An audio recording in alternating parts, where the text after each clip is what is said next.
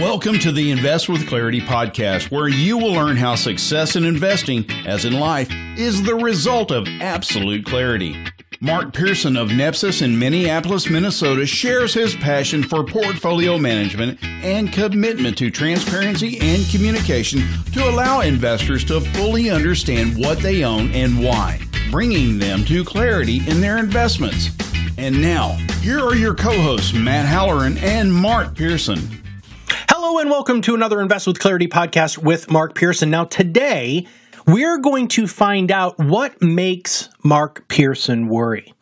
Mark, really? Yes, let's talk about this. I mean, this is interesting that this is the topic today because as we were prepping, I thought to myself, I don't know if I've ever heard you use the word worry, and we've been working together for a while. Well, is it possible there may be some sarcasm in that? I've never, ever heard you be sarcastic. I mean, have I ever been sarcastic on this podcast? I think you are sarcastic in life, not just on the podcast. Well, let's talk about this because that remark. Well, you do. Let's talk about this though, because you would think, right, that you as a financial services professional, as somebody who's been in the industry for a long time, who's seen a lot of stuff, that there would be cause to worry. And in fact, I mean, we hear it in the news all the time. So walk us through this. Talk about these different things that you look at when it comes to worry. Go ahead. So that's a great question. There are multiple things that make me worry. And of course, for those who have followed our podcast for a while, you know, Matt, that Nepsis means ultimate clarity, that our ultimate goal is to change the investment world one investor at a time, helping them invest with clarity and hopefully enhancing their ability to accomplish their investment planning goals. And what really makes me worry is every time I turn on the TV, everything is negative.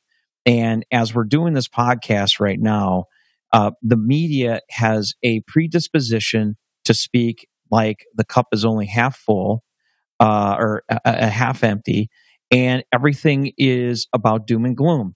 And I do think that the phrase or the old adage that fear sells, right? That fear gets people to react, right?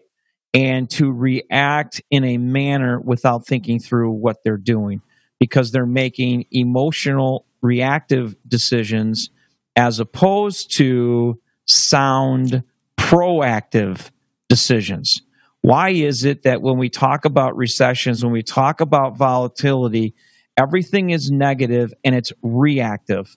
When the reality is that volatility should be proactive, that you should be a proactive investor during volatile periods. But hold on, that sounds to me like somebody has to do some work here in order to be proactive. Well, how important is your money to you? Well, for me, I think that's part of the problem. Yeah, totally. I mean, you just nailed it on the head. Yeah. That the problem is that investors work super hard for their money their entire life, and they expect results with doing as little work as possible. And think about that. They expect great results for doing as little work as possible when it comes to their money. I mean, I've said this to you before, and I'm going to say it probably 1,000 more times as we work together. You know, how is it that investors don't understand that when you don't know what you own, that may be one of the greatest investment risks that you have. Mm-hmm. I mean, because when you don't know what you own and potentially don't know why you own it, volatility creates what? Uncertainty. Mm-hmm. But if you're sitting there and everything's volatile and everyone's talking negative and prices are going down, your thought process should be a lot like Warren Buffett. I mean, all this recession talk lately, Warren Buffett's 89 years old and recently said, I hope we see 3 more recessions in my lifetime. Wow. Why is that? You think about the successful investors out there. Sir John Templeton, Peter Lynch, Warren Buffett. These are kind of the, grandfathers of, if you will, of successful investors, right? What do all three have in common? I believe that number one, they had viewed investing as investing in great businesses. Number two, I believe that they viewed volatility as opportunity because they knew what they owned and why they owned it. And number three, they had a buy discipline and they had a sell discipline. And they stuck to a process. And today, I think we are taking investors down the primrose path of everything is easy. Make everything cookie cutter. Make everything as cheap as possible, right? And let's cookie cutter it as much as possible. Now, when you work hard for your money, do you want things as easy as possible? Well, things aren't easy as... prefer to have things as logical and as correct as possible, right?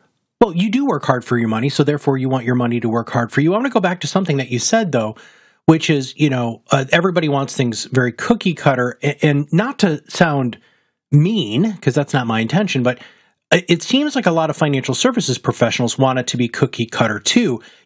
Advisors really haven't had to do a lot of work for the past, 11 years? I mean, really, let's just look at this. It's 2019. Thank you for putting the ball right on the tee for me. Oh, hey, that's what I'm here for, brother. I think this is one of the unintended consequences of modern portfolio theory. And I think we've briefly talked about this, but I think the advent of modern portfolio theory has, quote unquote, made the job of the advisors easier for managing money. Mm-hmm. Quote unquote, managing money, by the way. Because let me explain what I mean there. As long as you've been in this business, that many financial advisors view themselves as money managers. Why manage money for a living? Well, no, you manage allocations. Because when you go to a financial advisor who says, I manage money for a living, I say, oh, really? What's your largest holding? They can't answer it. They usually give you a mutual fund or an exchange-traded fund. And modern portfolio theory has allowed financial advisors the ability to more quickly asset allocate, i.e. cookie cutter a portfolio that, to be quite blunt about it, doesn't take a lot of work. And so what it allows the advisor to do is it allows the advisor to go out and get more clients, spend time marketing, getting more clients, as opposed to managing the money. Now, I'm not going to throw all advisors in that bus because a lot of financial advisors do spend the time knowing their money managers, knowing how well their money managers do. They understand their investment philosophy and strategy, but a lot of them don't. And at the same time, it still funnels down to the foundational component, Matt, that investors don't know what they own and they don't know why they own it. And their expectations are such that when they walk into their financial advisor's office, the financial advisor is going to give them all the excuses why something didn't do well for the last year. When the reality is that's not what the investor should be focused on. The investor should be focused on what is our buy discipline? What is our sell discipline? If we have structured our portfolio accordingly, right? We have asset allocated it accordingly relative to our tolerance for risk and volatility. Notice I don't put risk and volatility as the same thing. Risk is different than volatility. We don't view volatility as risk. We view volatility as opportunity. In fact, we view the greatest risk for the investor is not knowing what they own and why they own it. So the risks are, what's my largest holding? What impact does it have on my portfolio? What's the largest sector I'm invested in? What's the impact to my portfolio? And am I asset allocated accordingly, right? So the industry, which touts modern portfolio theory, which touts buying all these mutual funds and exchange-traded funds in your portfolio, is designed to make the job, frankly, easier for the advisor, but in turn, it actually makes the job harder for the advisor. And I'm going to explain that in a second, because you get this feeling, if you will, that the advisor just picks his favorite funds and then he asset allocates it within the appropriate style box. Mm-hmm. Now, do you want to know why it actually makes their job more difficult? I do. Because this has been my experience here at Nepsis. My experience here at Nepsis is that when we've had volatile periods, when we've had corrections, when we've had uncertainty, that the psyche of the majority of the investors that work with Nepsis do not get worked up nearly as much as the investors who have mutual funds and exchange traded funds. Because the clients at Nepsis, the investors at Nepsis, understand the power of knowing what you own and why you own it. They understand the power of volatility. If I'm sitting there looking at a Johnson and Johnson or, a United Healthcare or Cisco Systems, whatever that company is, they understand that, this is not a company that's really going to go away. And if Nepsis follows their buy discipline and they follow their sell discipline and they've asset allocated me accordingly, I'm not going to worry about short-term volatility. Mm-hmm. I'll give you the greatest example of all. That's the greatest example, but one very good example. Last year in 2018, because of our position, in Zest, right? And our positions in China, the underperformance of our portfolios, and also in 2017, where we significantly underperformed any metrics you want to use. By the way, don't you think it's interesting that the portfolio manager literally just said on a podcast that for 2 years in a row he completely underperformed? Yeah. Isn't that bizarre to you? I can honestly say I don't think I've ever had a podcast guest who is a financial professional say what you just said. Yeah. You want to know why? Because I have confidence in the process and I know exactly why the portfolios were down. And we communicated that with the clients. And frankly, the turnover from that has been very minimal. Mm-hmm. Now, for a lot of financial advisors, if they've had 2 years of underperformance, they think the financial advisor's an idiot or they think the portfolio manager's an idiot. When the fact of the matter is that we've had one position in our portfolio that's had a dramatic impact on why we were negative for 2 years. But we knew what we owned and why we owned it. And of course, you understand what that position is, and you know the state of that position and what's going to probably happen to our client's portfolio, which means that all that lost return over 2 years not only will be given back, but they will be substantially better off because that position's performance, we hope, believe, and think that is going to be off the charts. The ability to know what you own and why you own it is so powerful. So what makes me worry, besides all the negative talk, is investors are their own worst enemies. Investing is not for amateurs. And by the way, my hope is, in light of the huge news yesterday out of the retail brokerages, did you hear about that? No. So as we've discussed before, the race to the bottom, right, in fees, in ETFs, index ETFs and all that. Yesterday, it was announced that Schwab, I think it was Schwab or Interactive Brokers, was going to zero commissions, zero ticket charges for investors. What? Today, E-Trade and Ameritrade followed suit. So now all the major brokerage firms, no ticket charges. Now, that's good and it's bad. And this is another thing that makes me worry. When an investor does not have to think about how much it's going to cost me to sell something or buy something, I believe it can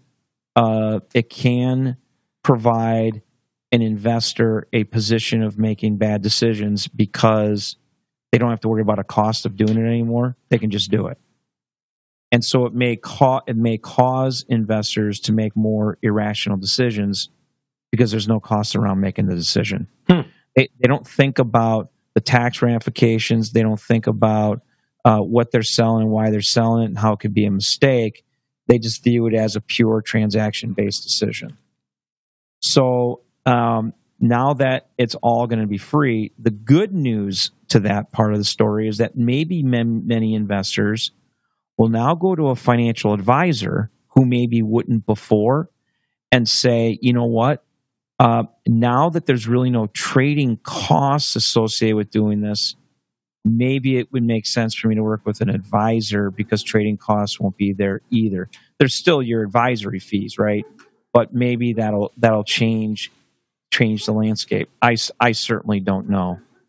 Okay, let's get back. I'm sorry, I'm going to interrupt you because you've skirted the issue of worry. Let's get back to this. So we understand how you can combat worry, but you as a human being, as a business person, have to worry about something, dude. What is it? What do I worry about here at Nepsis? I worry most about investors making bad decisions. Mm-hmm. I worry most about investors selling great businesses at bad prices. That's the biggest thing I worry about. I realize it's pretty trite, isn't it? You're consistent. Yeah, I have clarity. I mean, I'll give you an example. A client calls and says, I need $70,000. And when you get me my $70,000, can you sell all the losers first, right? So I take the losses so I have the least amount of capital gains. You've probably heard that when you're in the business, right? Mm-hmm. You want to know why that's one of the dumbest things you can do? Why? Because number one, a portfolio has an asset allocation strategy. Every position you sell that's a loser may be the biggest sale stock, the stocks that are on sale in the portfolio in the first place. So why would you sell something when it's down if you believe in the long-term value of that business? If it's a loser, don't you think we would have already sold the losers? Right? Mm-hmm. So the investor says, hey, I want to lower my tax base. Well, maybe there's a sector, maybe there's a country, China, for example, is not doing well. You want me to sell all your China stocks at a loss right now because you don't want to pay taxes on stuff. You're going to hold on to all the more expensive stuff, right? And the stuff that's on sale, you're going to take out, which could actually affect in a positive way your portfolio long term. This is why we say no one stock makes or breaks the portfolio in the long term. Every position is owned in the portfolio for a very specific reason to accomplish a long-term goal. So that you don't think I'm skirting the issue of worry. The whole idea of what makes me worry the most is that we live in a world of pure negativity. We live in a world where everybody focuses on the negative and not the positive. For an example, we are in the longest economic expansion in history. Did you know that? We're in the longest in history. Okay? Average amount of years before a recession is 11 years. We're now, 12, 13 years, 12 years? Longest in history, right? Okay. So we're not only in the longest economic expansion in history, and while everyone sits there and prognosticates, postulates, and speculates about when we're going to see our next recession, do you know that's been 28 years since Australia had a recession? Oh, 28 wow. years. So, can we go 28 years without a recession? We sure could. And we're not in a recession. We're in an economic slowdown. There is a difference between a recession and your economy slowing down. We still have positive GDP. So what makes me worry are things like the media focusing on the negative. How about all of these newsletters that people spend millions of dollars on? This is what makes me worry, Matt. And all these newsletters do is prognosticate, postulate, and speculate. Let me be so bold to say that, in my opinion, for many investors, it is no different than going to a casino and betting at a casino the way they have their money managed. They're gambling. They're guessing. Because every time you put your money into a mutual fund or an exchange-traded fund, you don't know what you own. You don't know why you own it. You don't know where the risks lie. Therefore, in my opinion, you are gambling. So in order to scratch the itch, let me buy newsletters that will say the same things that I believe in, so I feel good about myself and that there's somebody else who believes what I do. Because if there's someone else who believes what I do and I end up being wrong, well, it's not just me. I mean, it's what everybody thought. That's how investors, don't you think that's how investors, view things? Yes. Am I going too hard on you today? No, I just no, you're not, dude. But am I a little too passionate today? Well, you definitely have stepped it up some today, and I like that because you're absolutely right. There's so much negativity out there. They don't look at, and okay, I'm gonna hit rewind here. So yeah, because I lost you. Well, you did just a smidge, but that's okay because I'm gonna try to get you back on this other piece, which is something that I believe and that I know you believe from the whole idea of investing with clarity. Let's just say that we have a recession. Mm-hmm. Okay. Mm-hmm. Isn't that just like you said earlier, isn't it like one of the greatest buying opportunities possible for people who have clarity? Question. Okay. So okay, I'm glad that you said that. Now, finally, to wrap up today's podcast, if you could explain to our listeners, hey, you don't need to worry because you have clarity if you work with us. Yes. But you do need to worry if you have no idea what you own and why you own it. What else should you say? Well, I think that's exactly it, because recessions are a normal part of life, and they are a normal part of economic expansion and contraction. And if you're an investor, you look forward to recessions because recessions enable you to focus on your buy discipline and sell discipline. One of the sell disciplines we have is we may sell a weaker position for a stronger position after it's gone on sale. We've used this example many times with many companies in our portfolio where we've sold one company in the same sector, bought another one because it went on sale and it's a stronger company, right? So recessions, and to be quite frank with you, here's the interesting thing that I haven't talked about, which is probably one of the most important things to say. Generally, when a recession hits, the market's already had its correction. During recessions, actually, markets are up about 1.2 to 1.5% on average. They're not down. Usually, markets are down about 9 months or so before a recession happens. So if you think a recession is going to, by the way, we were down 12%, 11%, whatever it was in 18. Mm-hmm. In January of 19, in late December, if you had invested with clarity, if you knew what you own and why you own it, you had the ability to buy more business on sale. It was probably one of the greatest sales you've had, one of the greatest opportunities you've had, frankly, since the financial crisis, because we experienced our first 20% pullback from September to December of 18. And that's the first time we've seen a 20% pullback since the financial crisis. You want to talk about opportunity? There it was. Mm-hmm. So if we're entering a recession right now, the correction's already happened. So I don't think we're in a recession. I think we're a ways away from having a recession. I think it's just a lot of talk to get people, focused on turning on the news. Because guess what? When you turn on the news, then you see the advertisements, and the news likes it when you turn in to hear all the negative stuff, because then you watch the commercials and then they get those advertising dollars.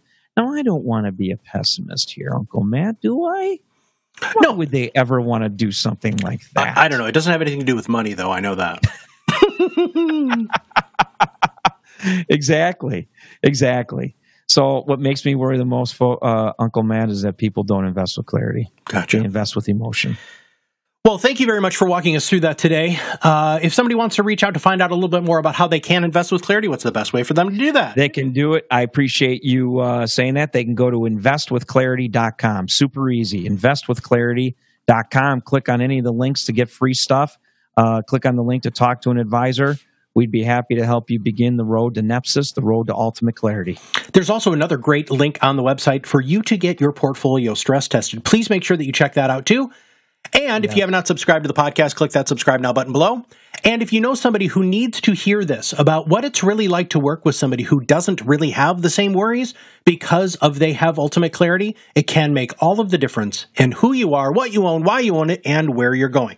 So for everybody at Nepsis, this is Matt Hallern, and we'll see you on the other side of the mic very soon. The content discussed is for informational purposes only. It is not a solicitation or recommendation for any securities that may be mentioned herein. Advisory services offered through Nepsis Inc., an SEC-registered investment advisor.